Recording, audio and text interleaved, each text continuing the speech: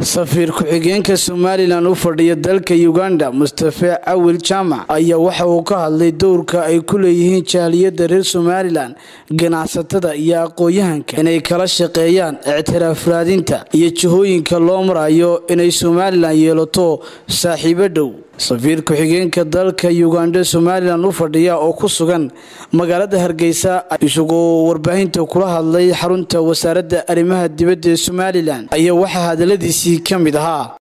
anagoo ka duulayna siyaasadda xukuumadda Somaliland ee arrimaha dibadda oo waxa aan oo kaashanayna jaaliyada Somaliland ee ku nool dalka Uganda iyo dadka aqoonyahanka dadka businessmanka ee Uganda jooga oo haatan markasta nagala shaqeeya arrimaha ictiraaf raadinta ee Somaliland waxaan weekii hore halkan keenay waftigii labaad waftigii koobaad 18 May ayuu nagala qayb galay wuxuu nagala qayb galay xafladii 18 May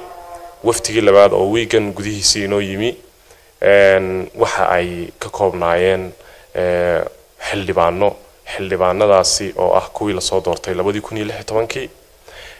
xildhibaanadani waxay wadanka u imaadeen in ay xaqiiq raadin iyo in ay noqdaan saaxiibo dhow oo Somaliland kala shaqeeya ictiraaf raadinta xildhibaanadani markay imaadeen waxay la kulmeen wasiirka madaxweynaha iyo wasiirka arrimaha dibadda oo wada jira bay la kulmeen waxa ay kala oo la kulmeen baarlamaanka gudida baarlamaanka ee arrimaha dibadda waxa ay kala oo indhayn ku soo sameeyeen meelaha horumar ka socda wadankeena sida dekada berbera xildhibaanadani intii ay joogeen waxay aad ula yaabeen sida ay dimuqraadiyadda wadanku u horumartay sida uu wadankani u leeyahay calan sida uu leeyahay baarlamaan sida uu wadankani u leeyahay ciidan iyo nabadgelyo taamo buuxda iyo madaxweyne si dimuqraadiyada oo one man one vote lagu soo doorto xildhibaanadani markay noqdaan waxay qori doonaan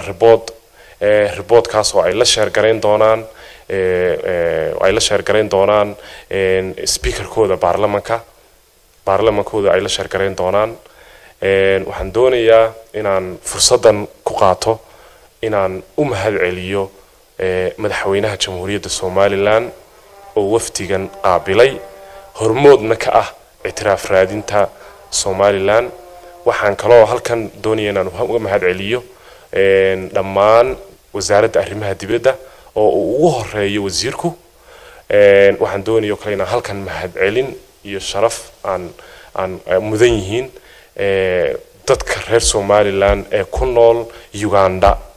kaloo u mahadcelinaya dadka reer Somaliland ee gudaha jooga sida wacan ee sharafta leh ay anaga iyo waftigiiba noo soo dhaweeyeen Xamse Jamac Xuseen Awowo